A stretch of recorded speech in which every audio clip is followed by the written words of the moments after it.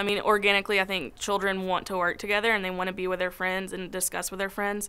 But we set ground rules, talk about that at the beginning of the year, classroom culture, and at those beginning couple of weeks, I talk about and I guess teach how to be a good partner, things to say, things not to say, making sure you say things nicely.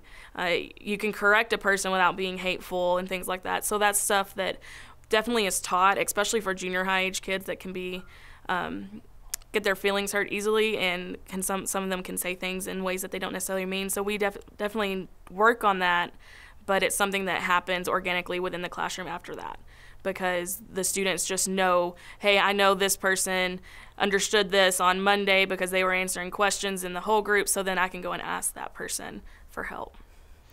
So I'm building up peer collaboration in my room. Right now it's definitely a work in progress. We're trying to move from you did a good job to let's really look into what they did, what they wrote, and see if they made a mistake, and let's see if we can fix it. And so that's something that I'm working to build. Peer collaboration, I believe, is something that can help my students learn to communicate, and they can help the students understand deeper because they're having to put it into their own words, whatever the subject may be or the topic may be.